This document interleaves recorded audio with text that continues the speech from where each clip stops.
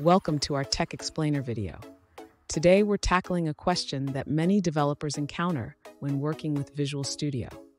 Our viewer is facing a challenge with their Windows app, which consists of multiple projects targeting Windows 8.1 and .NET 4.5. They need to know if it's possible to reference a Windows 8.1 project from a .NET 4.5 test project without starting from scratch. Let's dive into the details.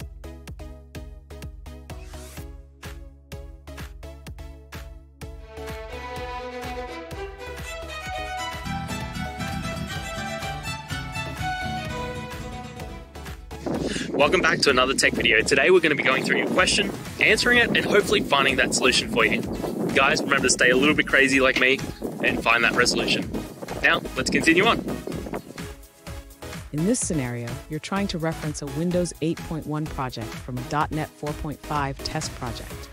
Unfortunately, .NET 4.5 projects cannot directly reference Windows 8.1 projects due to framework compatibility issues.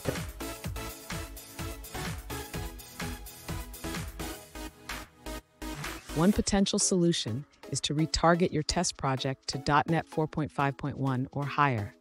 This allows for better compatibility with Windows 8.1 projects, but it may require some adjustments.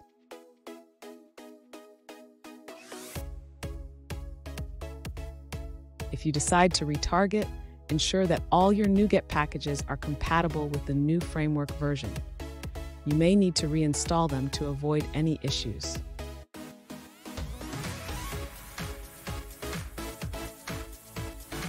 Alternatively, if retargeting is not feasible, consider creating a portable class library, or PCL, that can be referenced by both your Windows 8.1 project and your .NET 4.5 test project.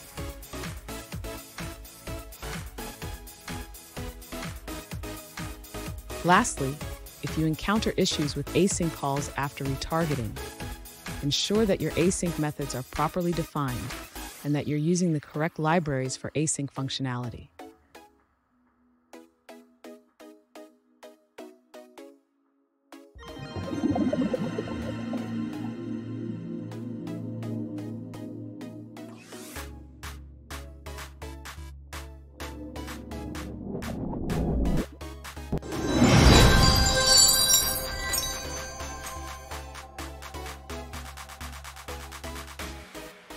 Let's now look at a user-suggested answer.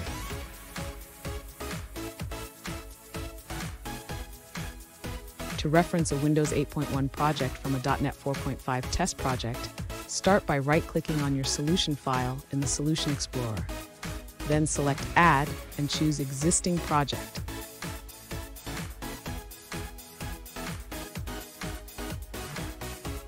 Once the project is added to your solution, you can easily add a project reference.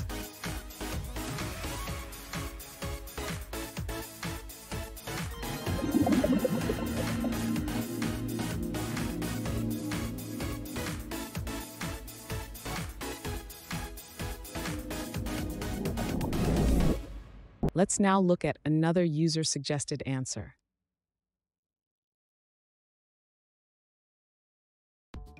To reference a Windows 8.1 project from a .NET 4.5 test project, check the project file for any unusual references. You can manually edit the project file using a text editor.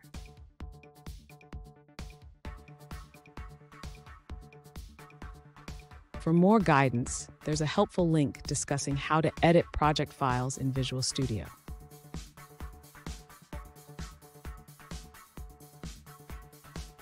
And that's it, guys. I hope this video helped find that resolution you're looking for and you found the answer.